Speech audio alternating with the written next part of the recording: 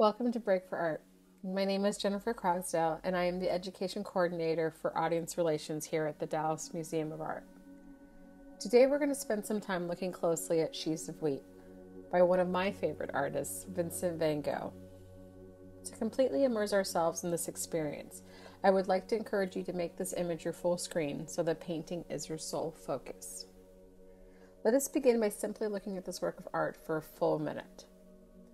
I know that many of you are probably familiar with seeing this painting in person in our Wendy and Emery Reves collection at the museum, and maybe you've just given it a quick glance or taken a picture in front of it and then continued on with your visit. But today I would like to challenge you to simply slow down and focus on just looking. Maybe start at the bottom of the canvas and then work your way up to the top, or take a moment to observe the colors, the energy, the brushstrokes, or the positioning of the objects in the field. As you are looking, I would like you to consider a few questions. What is the first thing you notice about this painting? What stands out to you and why? How does this painting make you feel? Does this painting bring up any memories of being in a similar scene or location? On June 17 in 1890, Dutch artist Vincent van Gogh received a large shipment of new canvases in a format that he had never used before. These 13 double square canvases measuring roughly 50 by 100 centimeters were the last work Vincent van Gogh completed before his death on July 27th of the same year. Our Sheaves of Wheat painting is amongst those final works. Although there has been much speculation over which painting exactly he was working on that last day in the field on July 27th, and we may never know because he didn't date or sign these later images. We do know, however, that it had to be amongst his last, as he's depicting the wheat harvest that occurred every mid-July. There are three formal elements that I would like for us to dive into as we continue our slow, close-looking tour of Sheaves of Wheat. Please consider composition, color, and my favorite, his brushstrokes. When you were looking at this work of art for a full minute, what was the first thing that struck you? How did your eye move around the canvas? Was it simply top to bottom because I might have suggested that? Did you follow the brushstrokes up the wheat stacks? Were you mesmerized by the swirls of paint that were cast on the ground in the violent color? There are lots of ways in which the artist can help guide your gaze around a canvas, and composition is one of them. Arranging the visual elements in an inviting way to intrigue the viewer to take a closer look can help communicate the artist's statement. And that's really what composition is all about. Our Reves picture focuses on the grain and the harvest, and it seems to celebrate the rhythms and colors of nature and elevate the labor of working in the fields. One element I would like to bring up as we look at this painting is balance.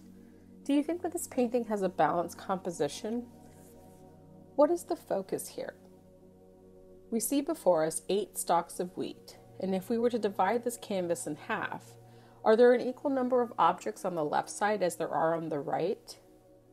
Is there an area of the canvas that you think has more weight or focus? What draws you in? How does the overall placement of these stalks make you feel?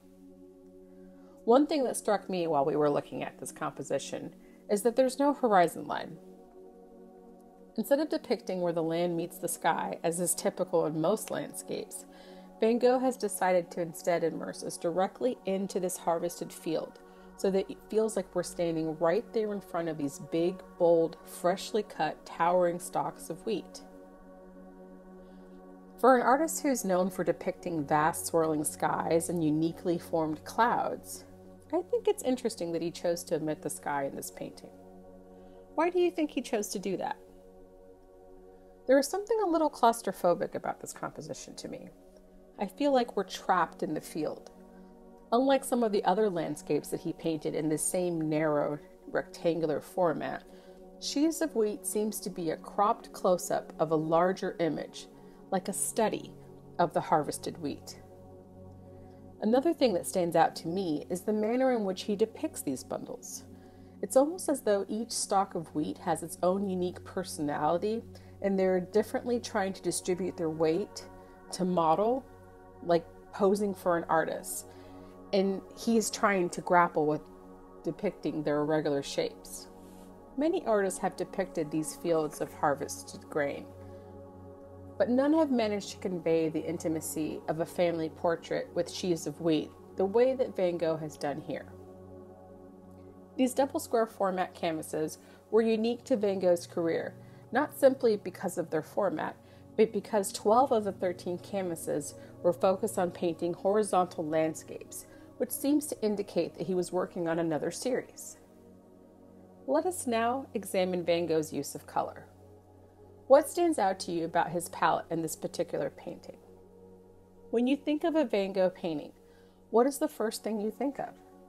Are these the usual colors you associate with his paintings? Do these colors seem warm, cool, vibrant, or muted? We are extremely fortunate in that we have many of Van Gogh's letters to refer to, in which he describes how he wanted to use color in his paintings. In his letters to his brother Theo, he would sometimes include a sketch of a larger work he was creating and then map out where the color would go in his writing. He also talked about which colors he would use to depict the seasons. Pink and whites were what he used in the spring, and in the summer his preference was to use yellow and violet to depict the fields of grain and the summer light. Yellow was his favorite color. It's the color of warmth, the light that he was searching for in the south. It's the sun, the life force of all of nature. It was in the south of France and Arles that he developed this vibrant palette and use of yellow that Van Gogh is known for. However, I can't help but notice that this painting does not have that vibrant yellow that we saw him use in his paintings of the sunflowers. These colors, although striking, are somewhat subdued and tame. This entire canvas is bathed in yellow, and he is using varying shades of yellow to make up the bundles of wheat, the ground, and even the shadows that have bits of purple and violet. In the upper left-hand corner, we have some bright green, which looks like it could be a distant tree. There's also some more bright green at the top in the center of the canvas, which could be bushes or some other type of vegetation. And in my opinion, he probably placed it there to kind of balance out the green in the composition. In the background, we see two horizontal strips of color. One is a muted yellow that could be land, and the other strip is a light aqua blue that could be representing a stream or a river. The stalk of wheat in the middle of the composition is the only one that has a bit of red, on the right side, from the top all the way to the bottom. The other stalks all have a dark ochre color, which kind of gives the viewer the indication that the light source is facing the sheaves of wheat from the left side, viewing the canvas, and flowing through the composition in a diagonal stream. Most of the shadows and contrasting colors of varying shades of purple are a direct complementary color of yellow on the color wheel.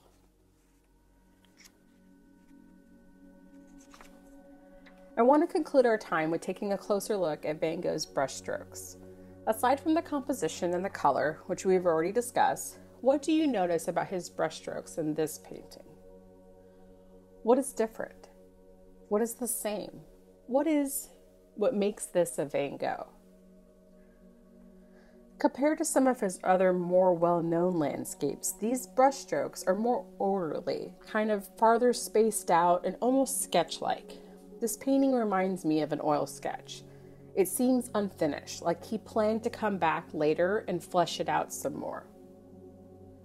When you think of paintings like Starry Night, you think of several smaller, closely knit brushstrokes that were very tightly woven together to convey movement and energy. Instead of the violent rhythms and fast pace of the brushstrokes from many of the paintings he produced while in the asylum in Saint-Rémy, in Sheaves of Wheat, we have a more relaxed, orderly brushstroke that seems to gently caress each bundle of wheat lovingly. This work seems calmer to me, not just in its muted colors, but also in the placement of every application of paint. There is a sense of empathy in his work that gives the viewer an insight to what the artist is feeling and his connection to nature, which somehow enhances his subject matter. It's almost like a soulscape within a landscape. I hope that you've enjoyed taking a closer look at Sheaves of Wheat with me today. Hopefully you learned something new about this artist or noticed something different about a painting that you've always loved. I want to thank you for taking the time out of your busy day to break for art, and I look forward to seeing you again virtually or in person at the DMA very soon. Thank you.